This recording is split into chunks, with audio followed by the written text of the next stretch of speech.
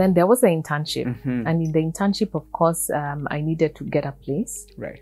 And you and I know, I mean, even as early as then, it wasn't really easy to get.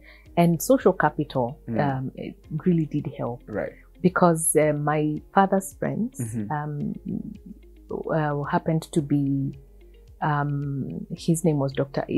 Karuga, happened to be the chair of the Institute of Economic Affairs. And so because it was just an internship, he requested that I do it there, and they accepted. So I went in there and I was very shocked at how academic research, or doing research for my assignments was very different from the kind of research they were doing, because then you apply that research to real life issues. And I really didn't know how to interface those two. And so I think obviously internship isn't just for purposes of going out there and just getting it done or to tick that box.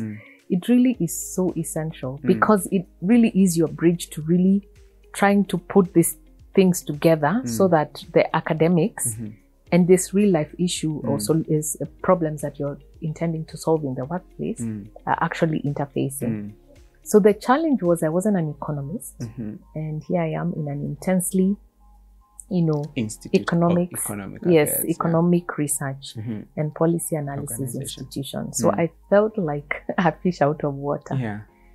But what I really appreciate about that experience is that there wasn't judgment. There wasn't that pressure that you should know, after all, you're a graduate. I went into an environment that provided opportunities for me to learn. And I implore any organization that is operating, because sometimes I think now that I'm in the world of work, it's very easy for organizations to get people to accomplish their goals. And people say, that's why I'm paying you. But there is value in, yes, meeting that goal with allowing people to come in and to learn. And that's what IEA was for me. I found people who are very gracious. The smartest people I know were in that organization. But they provided a platform for me to just be in spaces where I could learn. So as early on as being an intern, I was hanging out with members of parliament because of the kind of work they were doing. Traveling a lot to see the country. My first assignment as an intern was to work with the person who headed what was called the Futures Program. And so the program, so they had done a research to look at Kenya in 10 years and see what can Kenya become. It was a very fascinating project. And so I was in the team that was trying to disseminate that around the country. So by the time you join in, the findings from this research have come out. Yes. And so I'm just getting in, as I finish, I'm getting into the publishing bit of it. So I started understanding the mechanics of layout design, publishing, or publishing of a research.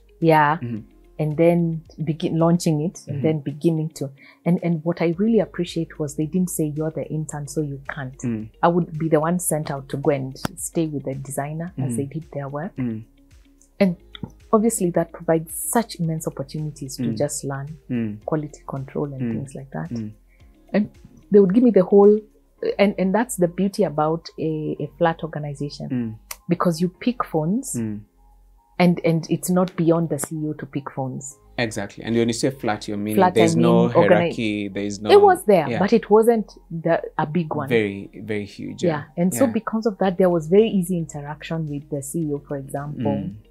And so because of that, you're in spaces where you're learning everything, you're absorbing all this information. And I'm really glad for that opportunity, because obviously when it came time to transition, I remember the CEO called me and asked me, so should I pay you? When it came time for you to finish my internship. Right. And she said, do you think I should pay you? And that's the other thing. Because of lack of mentorship, I didn't know the answer to that question. And so I say, I did the I don't know whether it's a woman thing or a polite thing. I don't even think it's polite, but I said, you assess my work and decide. And she was very clear, and she said, if you don't know your worth, I'm not gonna tell you what your worth is. And so she didn't pay me. And so when I got out, one of the program officers just looked at me and said, you don't answer questions like that. He was very forthright with me. But fortunately, I got absorbed into the organization because the person I was working with really was a mentor. And so she would take me along on different, meetings. Before even you move now, I just want to see how that particular transition happens. Yeah. So, how long have you interned for? 3 months. Oh, so it was just a 3-month period. Yeah. At this point, that particular transition from internship to absorption, they absorb you as a what? As a program assistant. As a program assistant. Yes. Who's this person who? So even if the organization was very flat, we still had a bit of a hierarchy. Okay. So PA was the lowest position in terms of programs. Yeah, yeah. Of course, there was support staff, but not too many. And then you had assistant program officer, then the program officer, then the CEO. So did there just happen to be a vacancy, or was it created? There wasn't. There wasn't a vacancy. Yeah. But because of my working relationship with my immediate supervisor, who was Angela. And Angela was who? Angela Kitonga. All right. So Angie was, I say that sometimes you have occasionally you meet angels walking on earth, and she would fall into that category very easily because she was very gracious and very kind.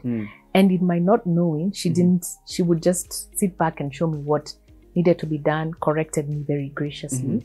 But she was also overworked and overwhelmed because this project was just now coming into full force. The Futures project. In terms of funding, in terms of now the work that needed to be done after that. Yeah. And so they needed help. She was the PO. She was the PO, yes. For the Futures program. Yes, and she needed help.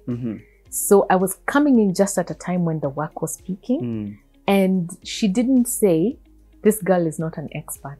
She said she's very good help. And with a little more coaching, she can get there. So in a sense, she made she put in my name in a space where I wasn't there to speak for myself. And she didn't hesitate then to sometimes even do my work for me when I didn't know. But then obviously my attitude was I have to learn and I have to get going. So that allowed me to really just grow. That's pure mentorship, and that's and grace. Great. Yeah, because grace. Organizations don't have grace for not knowing. And yet, I think there are people we dismiss that have a lot of potential just because there isn't expertise. I think the question is, what's the balance? And do organizations, by investing in people, lose money or lose time? I don't know. But for my case, I speak as humanly as possible. It was so beautiful that somebody gave me that kind of a chance. As a beneficiary from it, I mean, you, myself, and I mean, it is how then we've gotten to where we are. It was the, as you speak now, you're saying it's how you started your journey. Exactly. Yeah. And it was so powerful. If you had been dismissed, then you probably would have gone back to the drawing board. I know. And probably taken a different route. Yes, and perhaps even landed with the expertise you have, perhaps started really doing mundane things. And yet here was an opportunity to really just stretch me completely out of my comfort zone. And so I started learning what is futures. I started learning research, policy analysis, how to have debates and conversations around that. And that is what built my career. So then Angie eventually transitions and my boss, our CEO, transitions. And so I become the person in charge of the Futures program. I think you've moved too fast for me.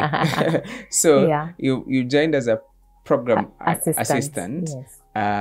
What are the things that you begin doing with Angie at the time? You are helping her, so that part I think I've gotten. But what are those? What does assisting her? And so that even as you get to the place where you're picking up the project, how does your scope begin to increase? And what are the things that you now do differently from the internship? What are those things that you begin to do as your scope increases?